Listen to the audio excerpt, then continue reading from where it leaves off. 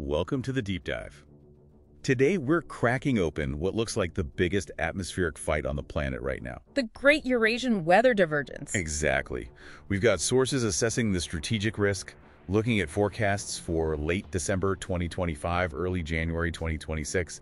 The continent is literally splitting in two, weather-wise. Two fiercely competing regimes. So our mission is to figure out why this is happening, and maybe more importantly, where the biggest risks are for you. And what's so fascinating is that the real catalyst for this, the origin point, was miles and miles above our heads. Okay. It was a structural collapse of the stratospheric polar vortex.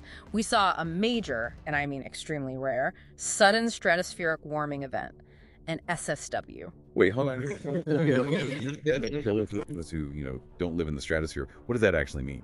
Right. We're talking about 15 to 20 miles straight up. Wow. And you can think of the polar vortex as this massive spinning wall that keeps the coldest Arctic air contained. A container. Exactly. The SSW event basically slammed on the brakes so hard that the whole thing just it flipped. The winds reversed and that wall burst. Now all that super cold air is spilling south. A burst wall. Okay, I get it. So let's look at the result of that, this bifurcation.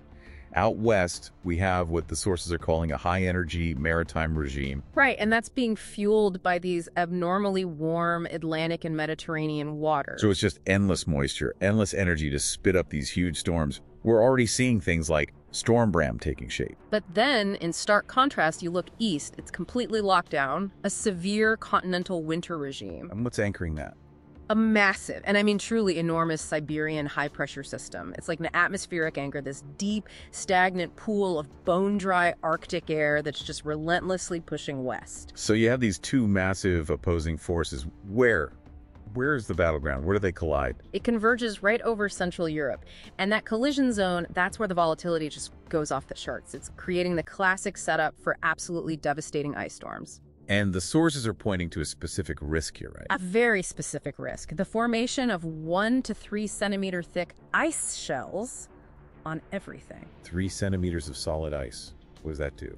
It means total failure. That is heavy enough to snap high-tension power lines, to bring down utility poles. It's a systemic transportation shutdown waiting to happen. It's not just a slippery road. No, it's an infrastructure crisis. Let's talk about the temperature swings, this thermal whiplash. In the West, after a pretty mild start to December, we're seeing this Moscow to Paris cold snap. Yeah, that's a dramatic plunge. For a place like the Paris Basin, they're looking at one of the coldest holiday periods in maybe 15 years. Daytime highs struggling to even get above 2 degrees Celsius. But the truly strategic vulnerability, I think, is in the deep freeze further east. How deep are we talking? We're talking parts of Siberia dropping to minus 30, even minus 35 Celsius. Air so cold, it's an immediate threat to exposed skin. But the real crisis there is agricultural. The winter kill risk. Tell us about that. Well, the warm spell in early December melted all the protective snow cover.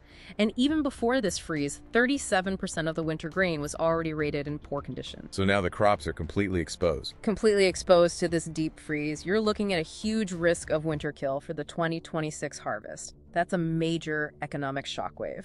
And there's one more piece here, a critical logistical bottleneck down in the Caucasus. Oh yeah, the Godari area is forecast to get, over 120 centimeters of snow in about a week. 1.5 meters of snow. That much snow, combined with that deep cold, means the avalanche risk is through the roof. And that matters because of the Georgian military road. It matters hugely. That road is frequently closed by avalanches, and it's the only real ground link for a country like Armenia to get goods from Russia. A weather event becomes a total blockade. So the big picture here for you, the learner, isn't just about how cold it gets. No, not at all. It's that resilience is now being defined by how well infrastructure can handle this thermal whiplash, right? This violent swing between the extremes. That's it, exactly.